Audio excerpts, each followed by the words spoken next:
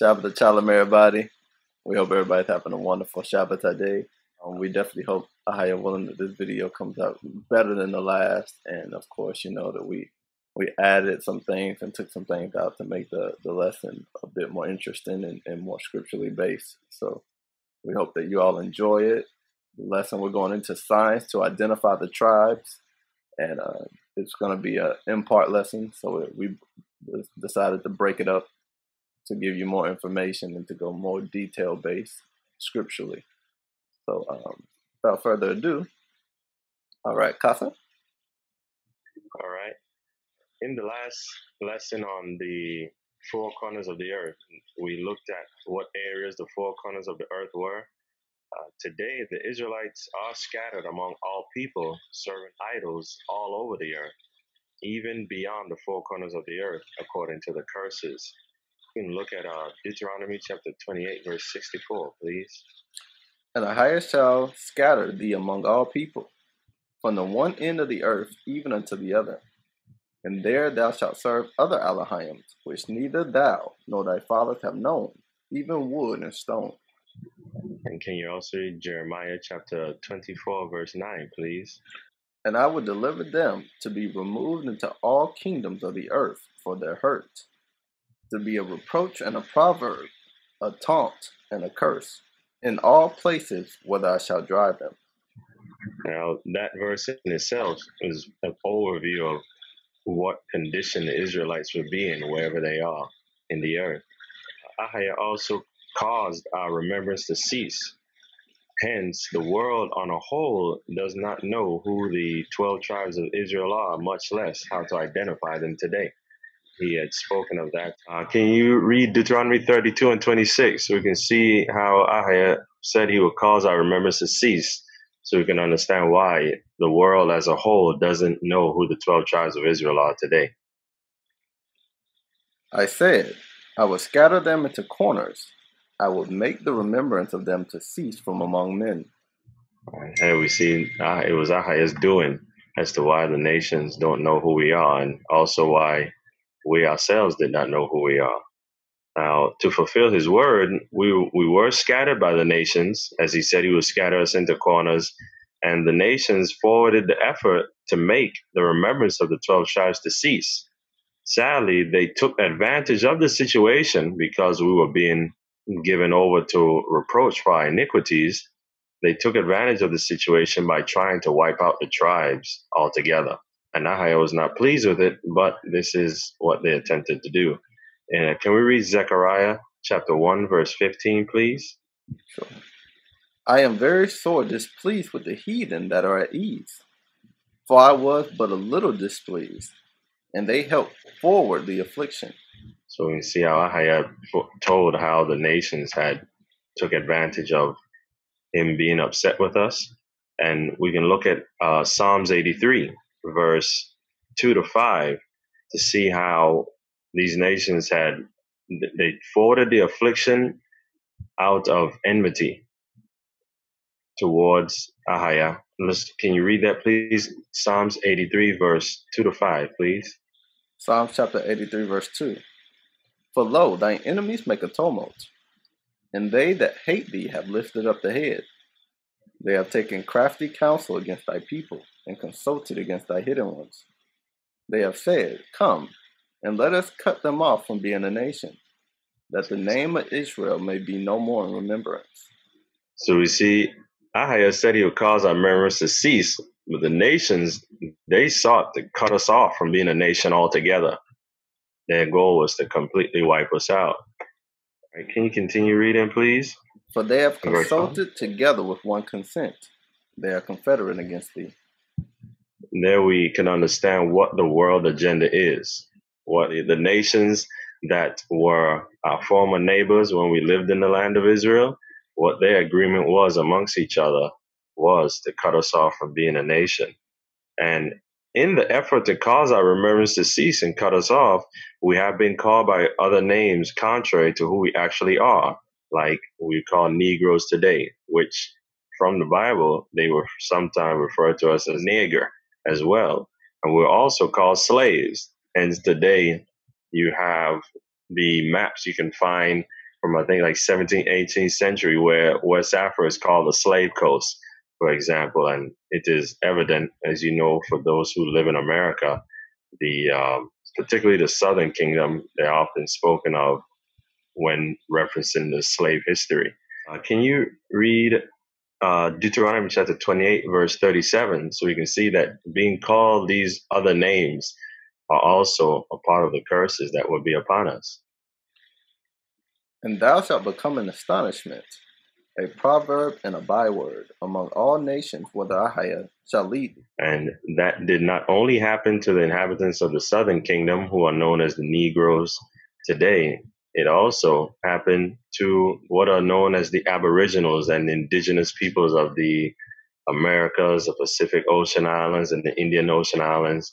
They were also subjugated and enslaved as well, for those who are familiar with their histories. We can look in the scriptures to see how, as I said, will be a proverb and a byword among all nations. And the nations actually refer to us as some of the terms that we're still referred to as today, like slaves or nigger. In Judith chapter 14, verse 13 to 18, when you read the book of Judith, the king of Assyria, which was Nebuchadnezzar, has sent out his top general to take over the earth. And when he came to the borders of Israel, he asked the Gentiles that were around the Israelites who we were. And there was a man from the children of Ammon that he explained that we came from the Chaldeans, and he gave our history, and then he told how we were enslaved by the Egyptians. And after hearing our story, we can see here in the scriptures how the people of the army of Holofernes, they referred to us as the slaves. They wouldn't even just call us the Hebrews. They're like, the slaves did this and the slaves did that.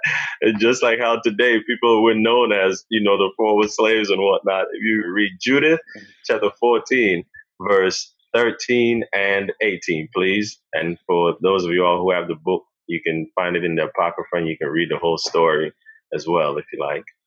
Judith chapter 14, verse 13. So they came to Holofernes' tent and said to him that had the charge of all his things, Awaken now, our Adonai, for the slaves have been bold to come down against us to battle, that they may be utterly destroyed. And they're referring to us when they said the slaves have come down. Continue verse 18, please. These slaves have dealt treacherously. One woman of the Hebrews hath brought shame upon the house of King Nebuchadnezzar. For behold, Holofernes lieth upon the ground without a head. Notice they refer to us as slaves, and they know full well what nation we actually are. They said one woman of the Hebrews. Right. So you can see how scripturally you can know who the Hebrews actually are today still being referred to as the slaves. And then you have Acts chapter 13, verse 1, where they would also refer to us as nigger, which is a word for black, because the Hebrews were people of color since ancient time, and they're still a people of color today. And range in color. If you don't mind reading that Acts 13 and 1, please. Sure. Now there were in the church that was at Antioch certain prophets and teachers, at Barnabas and Simeon, that was called nigger. That word nigger from Latin, it's also find it in Spanish and Portuguese as negro.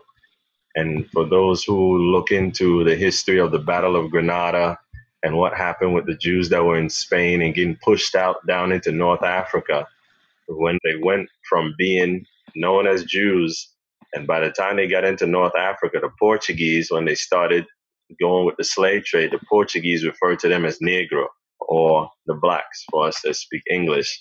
And here we are today. We're still being called black, even from the ancient times unto now. Now, we had mentioned how these nations, particularly the ones that were our neighbors in the land of Israel, are the ones that are confederate together with one consent to cut us off from being a nation. And those nations are mentioned when we go back to Psalms 83, verse 5 to 8, please. Psalm chapter 83, verse 5. For they have consulted together with one consent, they are confederate against thee. The tabernacles of Edom and the Ishmaelites, of Moab and the Hagarenes, Gebal and Ammon and Amalek, the Philistines with the inhabitants of Tyre. Ashur also is joined with them. They have hope in the children of Lot. Shalom. So you can see how all the people that are around us had a concerted effort to get rid of us. Hence, today in the Middle East, you don't hear much about us. No one is divulging the information of who we actually are, because it's all one consent. And sadly, the chief people are Edom and the Ishmaelites. And these are our relatives who have predominant rulership in the world. As 2 Ezra chapter 6 verse 9 mentions, Edom is the end of the world, and Jacob is for the one that followeth. That lets us know that Edom is ruling the world today. And the Ishmaelites, they are with the control of a lot of the oil in the Middle East and whatnot. They are some of the most wealthiest as well in the world today, and hold a lot of sway, having control of those resources. Yeah, even both of them even have majority of control over religion as well. Edom controls Christianity in all its facets, and then you have the second largest religion being by the Ishmaelites, being Islam. Muhammad. So right, and that's a great stronghold there. I knew who would have strong influence and control and be helping forward this effort more than anyone else. Now, notice also it mentioned the Philistines with the inhabitants of Tyre. These are actually Hamites that had dwelt on the seacoast. And you may have heard before that, blacks were selling blacks in the slave trade. Well, this is true. We had been selling each other for slaves for sake of gain, even in the days of Nehemiah when you read chapter 5. Yet, and still, not all black people are the children of Israel, because there are multiple nations of color. The Israelites were not the only nation of color from the ancient times. And these Hamites, the Philistines and the Canaanites, have also aided in the enslavement of the children of Israel into the hand of Edom. Hence, we can even see it in the scriptures. Can we look at Amos chapter 1, verse 6 and verse 9, please? Amos chapter 1, verse 6. Thus saith Ahijah, for 3 transgressions of Gaza, and for 4, I will not turn away the punishment thereof. Gaza, that's another term when referencing Philistines. Because they carried away captive the whole captivity to deliver them up to Edom. So we can see what role the Hamites were playing to help give us up to the children of Edom, who was the first nation mentioned in that confederacy to destroy the children of Israel, to cut them off from being a nation. The Philistines stem from the Egyptians, which are the children of Ham. Can you continue verse 9, please? Amos chapter 1, verse 9. Thus saith Ahijah, for 3 transgressions of Tyrus, and for 4, I will not turn away the punishment thereof, because they delivered up the whole captivity to Edom, and remember not the brotherly covenant. Tyrus, these are Canaanites. Canaan is also the son of Ham. They also helped in the endeavor to deliver all the children of Israel unto Edom. Hence, we've seen people of color selling people of color into slavery from ancient times, and it even happened in what we know as the Arab and transatlantic slave trade. Can you also read concerning Tyrus in Joel chapter 3, verse 5 and 6, please? Joel chapter 3, verse 5. Because ye have taken my silver and my gold, and have carried into your temples my goodly pleasant things. The children also of Judah and the children of Jerusalem have ye sold unto the Grecians, that ye might remove them far from their border. See, the whole goal, scatter them and get them out of the land completely. Interestingly enough, it shows predominantly it was the inhabitants of Judah and Jerusalem, which are Judah, Benjamin, Levi, and the remnant of the 10 tribes that inhabited the land of Judah, that was sold off into the ships and into the captivity, more than the 10 tribes that had already left the 4 corners of the earth at that time. And that process of trying to get rid of the inhabitants of Judah and Jerusalem had been going on since the Grecian Empire.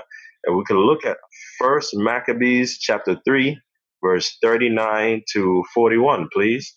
All right. 1 Maccabees chapter 3, verse 39.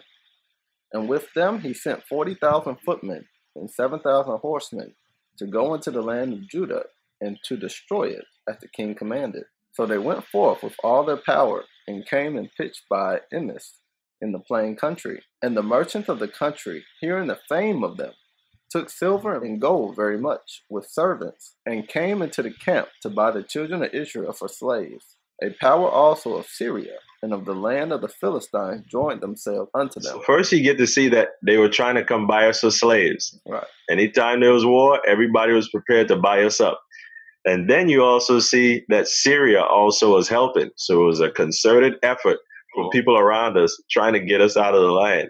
The scriptures help understand where the Hebrews can predominantly be found in certain areas around the world today. Now, we'll look at what tribes constituted the kingdom of Judah and the kingdom of Israel to help build up to identifying what areas the tribes can be found in today. Start with the kingdom of Judah. The kingdom of Judah is comprised predominantly of Judah, Benjamin, the half tribe of Simeon, and the tribe of Levi. And there is a remnant of the 10 tribes that had stayed and lived in the land of Judah as well, as we're going to read in the scriptures. The kingdom of Israel, on the other hand, is comprised of the 10 tribes, which is Reuben, the other half of Simeon, Dan, Naphtali, Gad, Asher, Joseph, which is Ephraim and Manasseh, Benjamin, Zebulun and Issachar. So looking at the southern kingdom, starting there, can you read 1 Kings chapter 12, verse 16 and 17, and then 2 Chronicles chapter 10, verse 17 to see who comprised the kingdom of Judah? Okay. 1 Kings chapter 12, verse 16. So when all Israel saw that the king hearkened not unto them, the people answered the king, saying, What portion have we in David? Neither have we inheritance in the sons of Jesse. To your tents, O Israel. Now see to thine own house, David. So Israel departed unto their tents. So there we see what had happened for those who may not know. In about 1 Kings chapter 11, Solomon, he had made a mistake, and he was told to him that his son, the kingdom would be divided. No longer would the 12 tribes of Israel remain under one house, under David. It was told Solomon that his son would only retain one tribe. And then the prophet went out and showed Jeroboam, a man of Ephraim from the children of Joseph, that 10 tribes would be given to him. So that's how the split came about. And when they said, to your tents, O Israel, even at that time, before the kingdom got split up, when mentioning Israel in that regard, it was known that Israel was the 10 tribes as opposed to when speaking of Judah. In 2 Samuel 19 and 43, it said, the men of Israel answered the men of Judah and said, we have 10 parts in the king, and we have also more right in David than ye. So you can see how Israel was known as the 10 parts, even before. All right. Can you continue where you're at, please? I think I'm in 1 Kings chapter 12, verse 17. All right. But as for the children of Israel, which dwell in the cities of Judah, Rehoboam reigned over them. Sure, they said the children of Israel had dwelt in the city of Judah. So there we see that some of the 10 tribes remained in Judah under Rehoboam. Now, that continued, and there were more people from the 10 tribes that came into the land of Judah in the days of Asa, king of Judah, because Ahiah was with him. Can we read 2 Chronicles chapter 15, verse 9 and 10, please? Sure. And he gathered all Judah and Benjamin, and the strangers with them out of Ephraim and Manasseh, and out of Simeon. For they fell to him out of Israel in abundance, when they saw that Ahiah his Elohim was with him. So you see how when they saw Ahiah was with him, they came on down. And notice they were referred to as strangers because their original land was the land allotted to them in the kingdom of Israel. Continue, please. 2 Chronicles chapter 15, verse 10. So they gathered themselves together at Jerusalem in the 3rd month, in the 15th year of the reign of Asa. Also, as it mentioned out of Simeon, he had foretold his children that they would be divided in Judah and Levi. Hence, you can find some of the Simeonites among the kingdom of Judah. as their father foretold. Can you read the Testament of Simeon, chapter 5, and can you jump to verse 6, please? Testament of Simeon, chapter 5, verse 6. For he shall wage the war of Ahiah, and shall conquer all your hosts. And they shall be few in number, divided in Levi and Judah. And there shall be none of you for sovereignty, even as also our father prophesied in his blessings. That is important to understand as well as we go forward. You can confirm that the tribe of Simeon was still amongst the inhabitants of Judah by Judith, the Simeonite woman, along with some of the tribe of Simeon that was still in the land of Judea when the Babylonian came, in the book of Judith. Seeing that Simeon was amongst Judah and Levi as well, that lets us know that you can definitely find Judah, Benjamin, and Levi in the southern kingdom, as well as a remnant of Simeon there. There was a verse that I missed to identify that Benjamin had remained with the kingdom of Judah. I apologize. 1 Kings chapter 12, verse 19, verse 21, and verse 23. It said, So Israel rebelled against the house of David unto this day. And then verse 21 said, And when Rehoboam was come to Jerusalem, he assembled all the house of Judah with the tribe of Benjamin. So you can see he had Judah and Benjamin there with him. 180 chosen men, which were warriors, to fight against the house of Israel, to bring the kingdom again to Rehoboam, the son of Solomon. Verse 22 and 23, But the word of Elohim came unto Shemaiah, the man of Elohim, saying, Speak unto Rehoboam, the son of Solomon, king of Judah, and all the house of Judah and Benjamin. So notice Judah and Benjamin is there in the kingdom of Judah. And it goes on to say, and the remnant of the people. That's the remnant of the 10 tribes that stayed in the kingdom of Judah.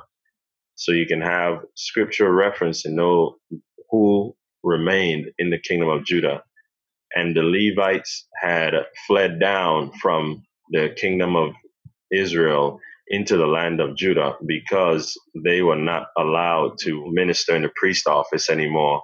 When Jeroboam the king became king in the northern kingdom, he stopped them from executing the priest office, and he put new priests in their place for the worshiping of idols. And you can reference that in 1 Kings 12 and 31. This is in reference to Jeroboam. It says, And he made a house of high places and made priests of the lowest of the people, which were not of the sons of Levi.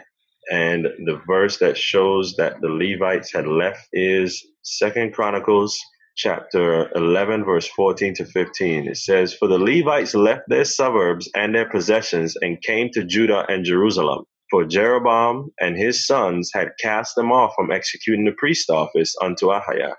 And he ordained him priest for the high places and for the devils and for the calves which he had made. So just want to make sure you have scriptural reference to understand the southern kingdom was comprised of Judah, Benjamin, Levi, and a remnant of Simeon, and also a remnant of the 10 tribes. Now, concerning the 10 tribes of the kingdom of Israel, they had been taken into captivity by the king of Assyria. According to the records, you can look at 2 Chronicles chapter 17 for a direct reference for that. Now, when they were taken captive, some of them went over to Assyria and the land of the Medes.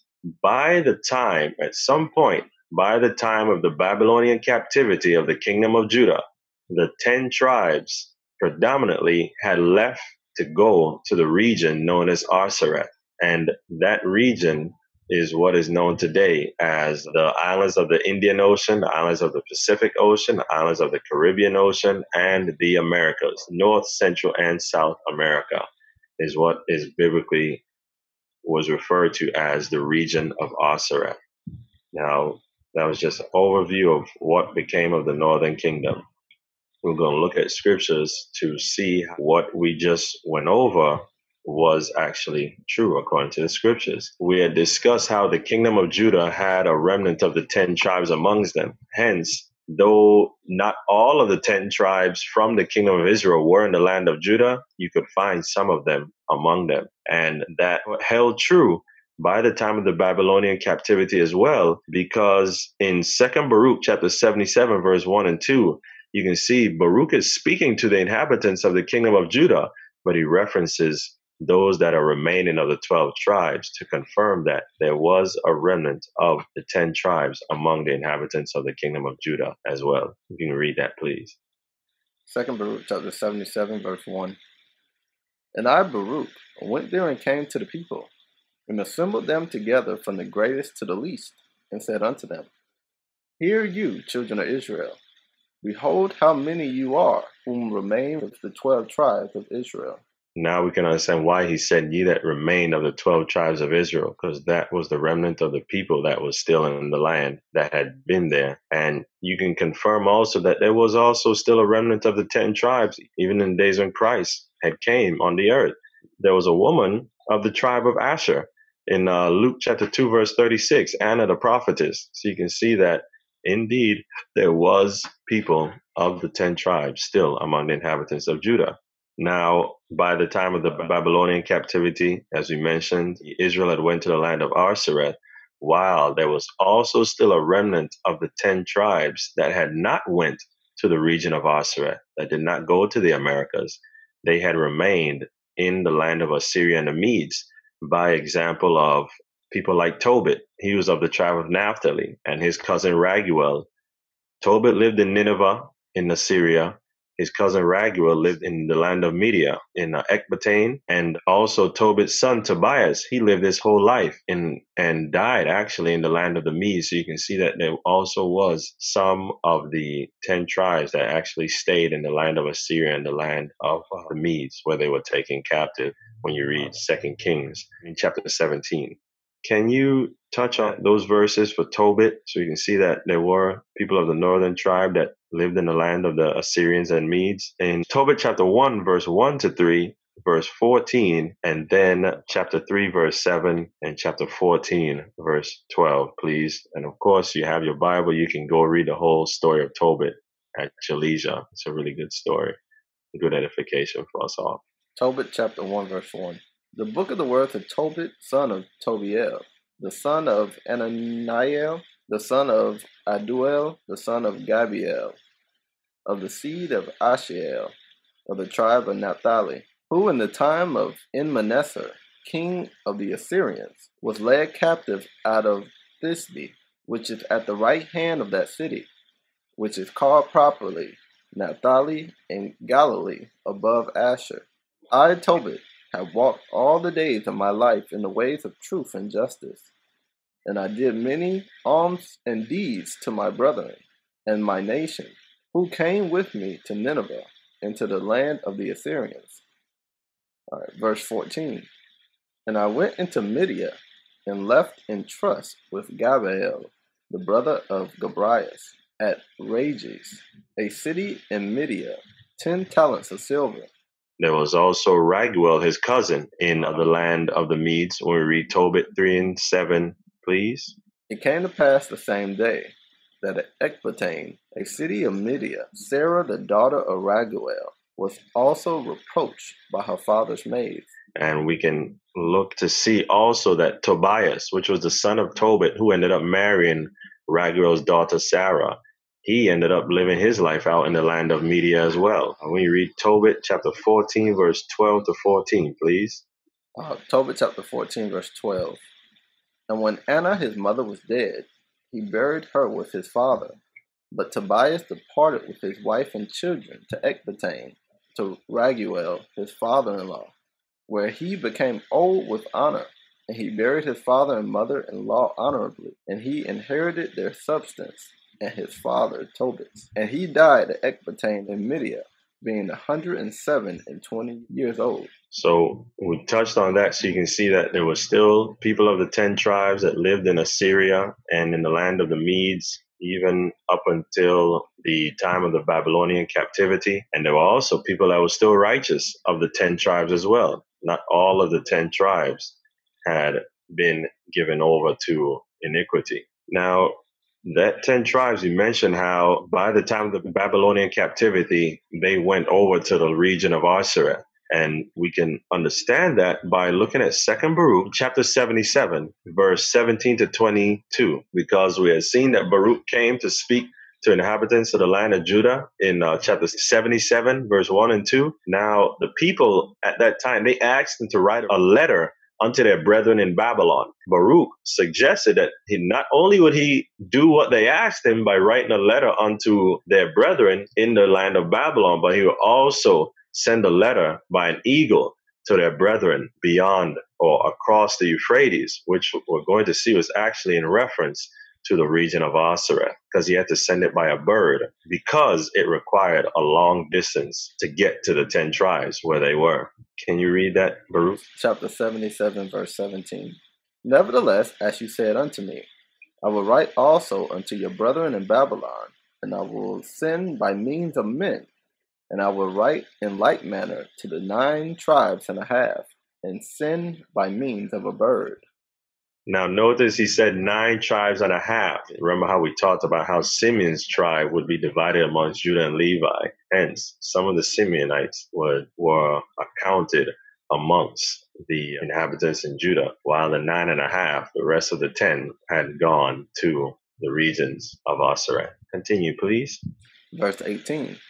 And it came to pass on the 21st day in the 8th month that I, Baruch, came and sat down under the oak, under the shadow of the branches, and no man was with me, but I was alone.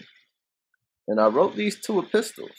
One I sent by an eagle to the 9 and a half tribes, and the other I sent to those that were at Babylon by means of 3 men. And I called the eagle and spoke these words unto it. The Most High hath made you, that you should be higher than all birds. And now go and tarry not in any place, nor enter a nest, nor settle upon any tree, till you have passed over the breadth of many waters of the river Euphrates, and have gone to the people that dwell there, and cast down to them this epistle. There we see. That was the only means to be able to get it all the way over there to them. They didn't have the luxury of email or sending a text message as we do today.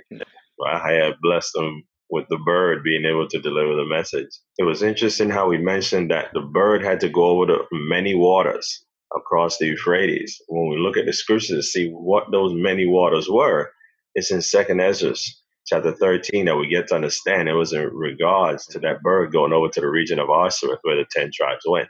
Those are the 10 tribes which were carried away prisoners out of their own land in the time of Hosea the king, whom Salmanasseh the king of Assyria led away captive.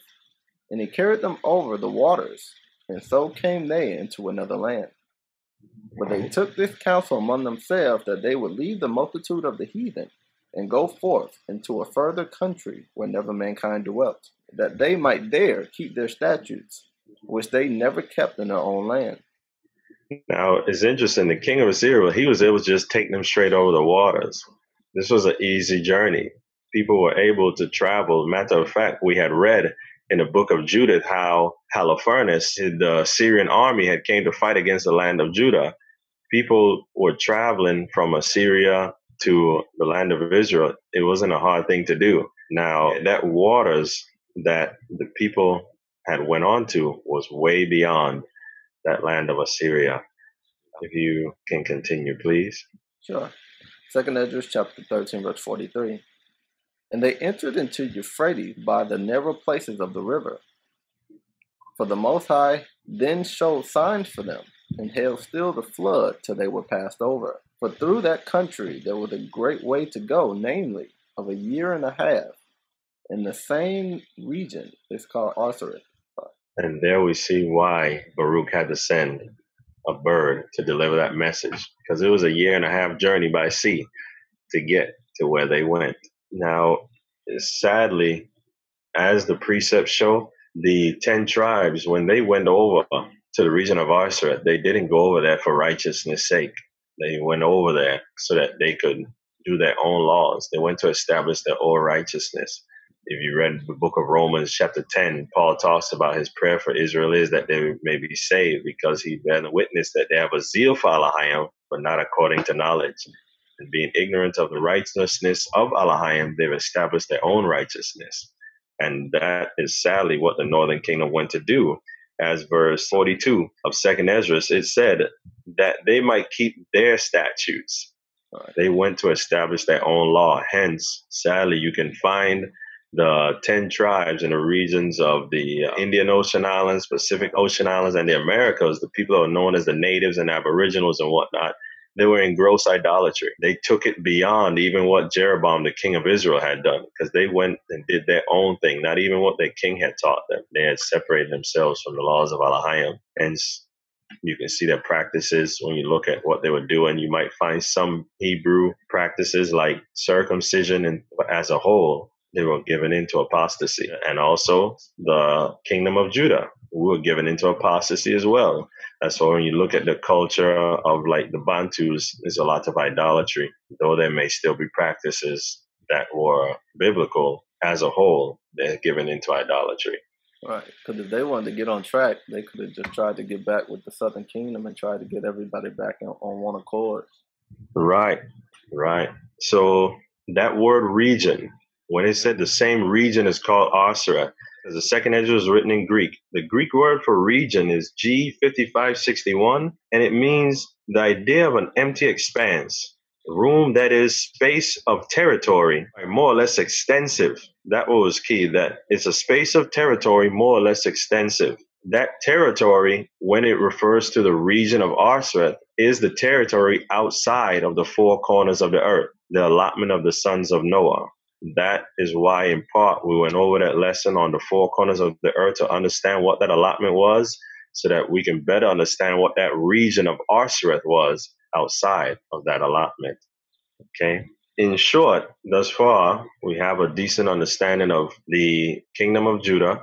It contained Judah, Benjamin, Levi, remnant of Simeon, and a remnant of the rest of the 10 tribes. And they remained, of course, eventually as they were led captive, they went other places, but they remained in the four corners of the earth within the allotments of the sons of Noah by the time of the Babylonian captivity. On the other hand, the 10 tribes, which were the kingdom of Israel, the unrighteous decided they were going to go off to another land to keep their own statutes. And they went to a region called Arsareth, which is outside of the allotment of the sons of Noah. Today, that's the islands of the Indian Ocean, Pacific Ocean, the Caribbean Sea, and the Americas, North, Central, and South. So that gives an overview of where the tribes could be found by the time of the Babylonian captivity. Okay, so with that, that's a nice stopping point. On the next one, we'll get into the rest of the history of the Jews and their characteristics. Anything else, Zakwa? Okay, we hope this video stream better today. Ahaya willing, if you be gracious unto us, and peace be unto you. Shalom. Shalom.